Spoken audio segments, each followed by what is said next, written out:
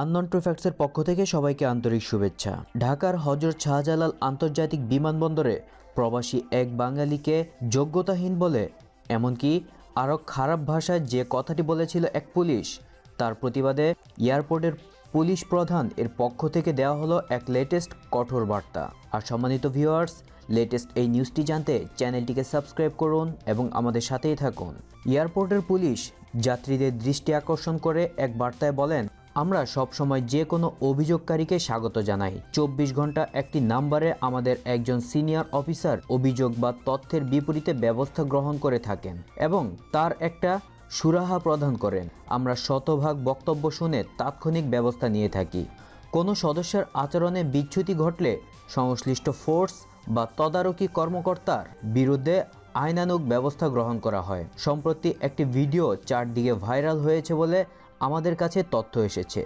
এই বিষয়ে যাত্রী সাধারণের অবস্থার জন্য কিছু কথা বলার প্রয়োজন মনে করছি। ভিডিওতে দেখানো হয়েছিল এয়ারপোর্টে আগত কয়েকজন রেগে একজন পুলিশ সদস্যকে উদ্দেশ্য করে বলছেন সে নাকি একজন প্রবাসীকে বলেছেন যোগ্যতাহীন বালের কামলা।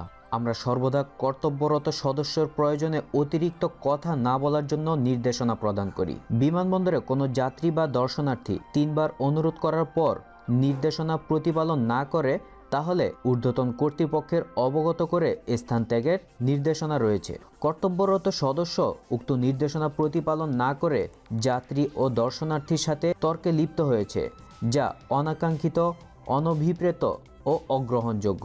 উক্ত বিষয়টি তদন্ত করে দায়ী সদস্যের বিরুদ্ধে যথাযথ বিভাগীয় শাস্তিমূলক ব্যবস্থা গ্রহণ করার বিষয়ে কমান্ডিং অফিসার আশ্বস্ত করেছেন।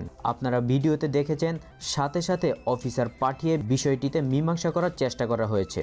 মীমাংসা সময়ের ভিডিওটি সামাজিক যোগাযোগ মাধ্যমে ভাইরাল হয়েছে। তিনি আরও বলেন, প্রিয় যাত্রী ও দর্শনার্থীবৃন্দ, আমরা আপনাদেরকে সবসময় গুরুত্ব দিয়ে থাকি।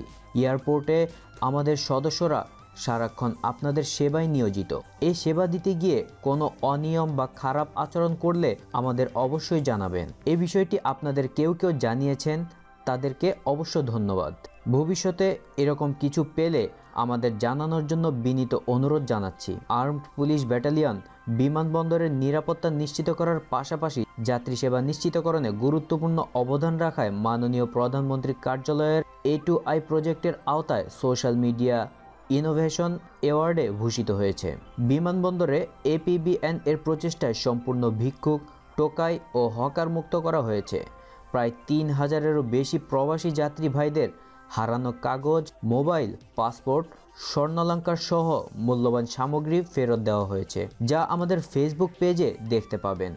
বিমানবন্দরে যাত্রীদের লাগেজ হতে মালামাল হারানো বা চুরি প্রায় রোধ করা সম্ভব হয়েছে। বিমানবন্দরে একজন যাত্রীর সাথে একজন দর্শনার্থী প্রবেশের নিয়ম থাকলেও বাস্তবে একজন যাত্রীর সাথে 3 থেকে 4 জন বা ক্ষেত্রবিশেষ এর থেকেও বেশি সংখ্যক আত্মীয়স্বজন বিদায় জানাতে বিমানবন্দরে আসেন।